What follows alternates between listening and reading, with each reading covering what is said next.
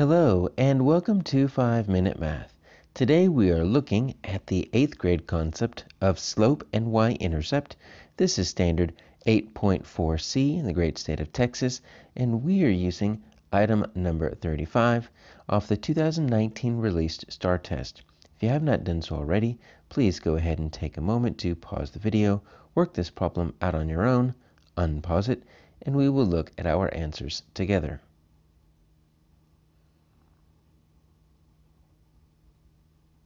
So we have a table here, shows the linear relationship between the number of hours that Francis worked, so I'm going to put an X right here, and the amount of money that Francis earned, Y.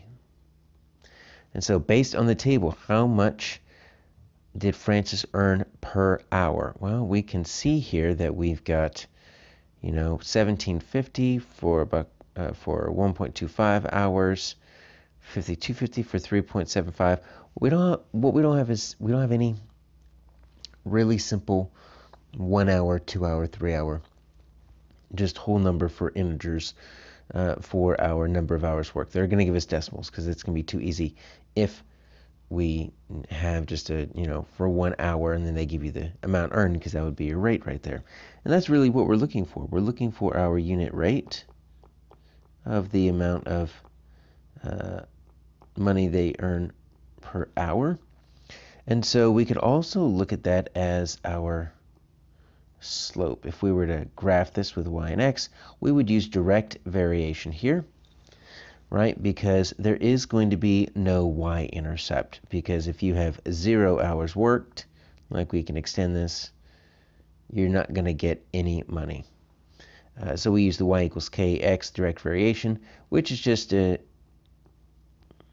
version of this y equals mx plus b. We just use this when we know that there's not going to be any y-intercept. If you don't work, you don't get any money.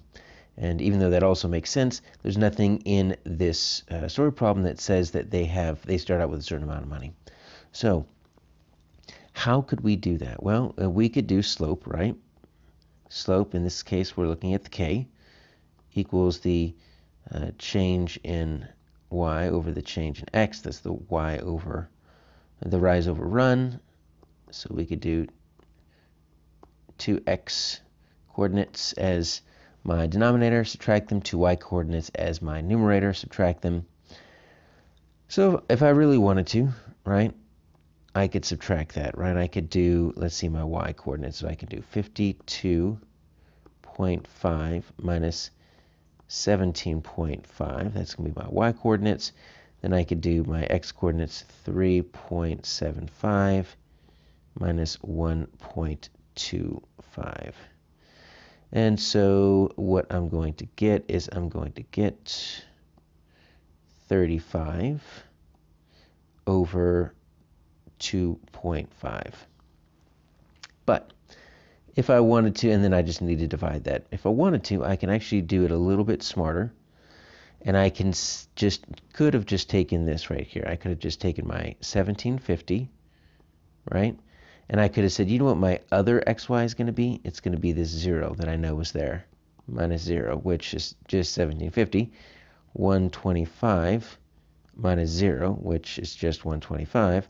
So I would just get 17.5 over 1.25. You can do that when you know it goes to the origin, it's proportional. And guess what? Did you know that these two are proportional, right? If you just take your 35 divided by 2, your 2.5 divided by 2, you're going to get the same thing. So either way, we're going to need to divide, but you know what? That's going to be a little bit easier, so let's just divide that. Let's just divide 2.5 into 35. When we divide, we don't want any decimals in our divisor, so we're going to just add 0 right there to 35 to make it 25. So 25 goes into 35 once, and look at that, 25 goes into 100 4 times. Pretty simple. Once you know what you're looking for there, if we would have divided 125 into 17.5, we would have gotten the same answer. Obviously, we have this trick right here. Look at that 1750 staring at us right there, but that is not what we want. Our answer here is going to be B.